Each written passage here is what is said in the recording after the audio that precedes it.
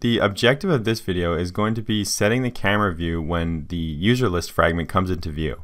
I'm going to demonstrate what I mean so that you get a good understanding. So on the right hand side is the completed version of the application, and on the left hand side is the version that the current video that we're at. So let's take a look at what happens when we navigate to the user list fragment in the current version of the app.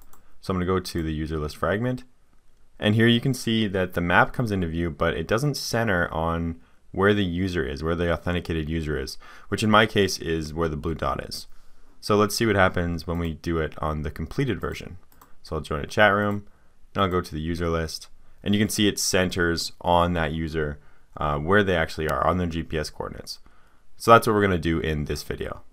So to start off, we're going to go to open the user list fragment, and we need to create a couple new objects. So I'm scrolling up to the very top of the file, and I'm going to create a couple new objects. The first one is a Google Map object. So we'll call it Google Map. The second object is going to be a latitude and longitude boundary object. So lat, long, bounds is what you want, and I'm going to call it mmap boundary. This is going to help us set the boundary for what the camera view is looking at. And the last object is going to be the user's position. So we'll call it there'll be a user location object. I'm going to call it muser position. This is going to be the position of the authenticated user. Now to get started, the first thing we need to do is actually set the Google Map object to our map. So I'm going to delete these comments, we don't need those. And inside the onMapReady method, I'm going to go mGoogleMap equals map. That way we have a reference to the Google Map that has been set up using the onMapReady method. Now we need to actually set the user's position. So if you remember from what we declared at the top here, we have the Google Map, the lat long bounds, and we have the user position. The user position is the position of the authenticated user. So we need a method to actually set that. So I'm going to scroll down just below onCreateView here, and I'm going to create a method named, I'm going to create a void method named setUserPosition. It's going to take nothing and it will return nothing. Now the objective of this method is we have to loop through all the user positions. So if we look up to our onCreate method, we have all of the user locations. We want to loop through them, figure out which user is the authenticated user, and then set that to the position, to the variable. So we're going to loop through all the user positions. So user location, and we're going to loop through all the user locations, and then we're going to say if user location dot get user ID, and then if that equals the authenticated user, so get instance get UID, then we know we have a match. So in that case we go user position equals user location, and there we go. That's going to set the user location for the authenticated user, and we want to call this method in onCreate. So we can actually delete this loop too. We don't need this loop anymore. That was just for debugging to see if everything was working, so I'm going to delete that, and now I'm going to call setUserPosition. Now that we have the user position, we have a reference to the Google Map, we can start working on a method to set the camera view. So I'm going to create another new method. It's going to take nothing and return nothing. I'm going to call it setCameraView, and this is where we're going to actually set the camera view. So the first thing is we need to set up the boundary. We need to figure out where the bounds are for the camera. Because remember, if we look at the move camera method, which we call on the Google Map, it takes what does it take? It takes a camera update object, and this is what a camera update object looks like. So I'm going to go camera update factory dot new lat long bounds. This accepts, let me see, it says multiple implementations. So I'm holding down control here, and I'm going to click on it, and you can see there's a couple options here. We're going to select the first one, which accepts a lat long bounds object and an integer object. The integer is, I'm going to say, whoops, I don't want to look at this. The integer is actually the zoom level. So in our case, we're going to use a 0 zoom level. So you don't actually need to click that. That's just to show you what it accepts. So this is where we're actually going to put our map boundary, and we want to put a zoom level of 0. But before we set that, obviously we need to set something to our map boundary, because right now the map boundary is essentially null. So essentially what we want to do when we set up the map boundary is we want to define the top right corner and the bottom left corner. I'm trying to think of a way to graphically show you. The only way is for me to actually probably draw on the screen. So let me open up a Google Map here. So this is the area where I live. I'll use the snipping tool to do a demonstration. So I'm going to take a shot. Suppose that I wanted the boundary to be, here. This is where I wanted it to zoom in. That's kind of small. Let's make it bigger. Whoops. Suppose this is where I wanted it to zoom.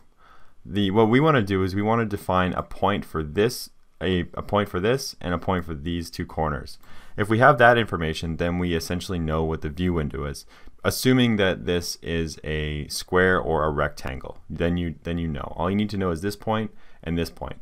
So that's what we're going to do with our map boundary. We're going to define what this point is and what this point is. We need to declare a couple new variables. The first one will be the bottom boundary. So we'll go muserPosition.getGeoPoint, and then we'll do getLatitude, and that can be kind of the starting point for our bottom boundary. And then we want to have the left boundary, muserPosition.getGeoPoint, getLongitude. And let me just talk about where those are. So this is going to be the bottom and the left. What that would mean in our picture here is the bottom would be kind of this point going down to here. That was a terrible drawn arrow. And the left would be the distance from here to here. So if you imagine this as an axis, this is a terrible, terrible diagram, but if you imagine this as an X and Y axis like this, so X goes that way and Y goes that way, the left boundary is the distance from the Y axis to where our point is, and the bottom boundary is the distance from the top to, it's basically the distance down. And then likewise, the right is going to be the distance on this side, and then the top, I'm sure you get the idea. So that's kind of how this is all defined. Then the top, so let's do the top boundary, muserPosition, getGeoPoint, getLatitude, and we'll do double right boundary, muserPosition, getGeoPoint, getLongitude. So you can obviously see that a couple of these are exactly the same. The bottom boundary right now is currently the exact same as the top boundary, and the left boundary is the same as the right boundary. So that obviously doesn't make sense. We need to create some kind of a rectangular view. So to create kind of a little bit of space, what I'm going to do is I'm going to subtract 0.1 of a GPS coordinate from this one. I'm going to subtract 0.1 from that one, and then on the other two I'm going to add them, so 0.1. So that's going to give an overall difference of 0.2 on either side. So because I'm subtracting 0.1 from this and I'm adding 0.1 to this, that gives you a difference of 0.2. So the GPS coordinates will be 0.2 apart from each other, and it's the same thing with this one, so 0.1 and 0.1. So overall, our overall area that the view window is going to occupy would be 0.2 times 0.2. That would be the area. So the overall map boundary, the area that the boundary occupies would be this. It would be, so overall map, I guess map view window is a better way to put it. That would be 0.2 times 0.2. This is the area that it occupies, which would be 0.04.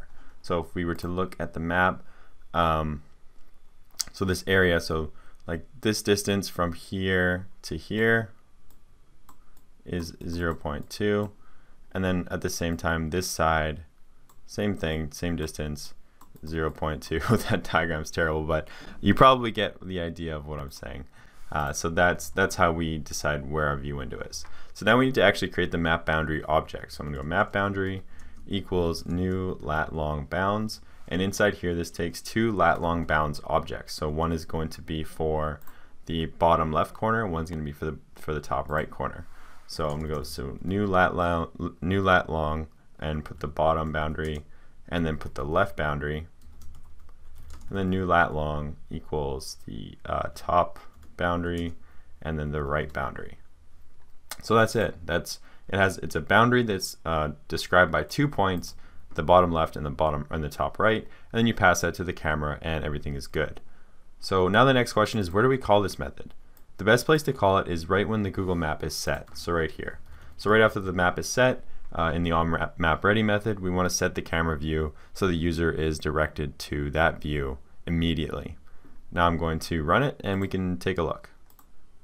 Alright, I'll join one of the chat rooms and I'll go to the user list fragment, and then you can see the view window is set to where the authenticated user is. So Right now we just have kind of a plain, that's just the plain marker that is shown for where my location is. Now we need to work on actually putting markers on the map for everybody who's in the chat room, and also putting markers for the authenticated user. So that's what we're going to work on in the next couple of videos.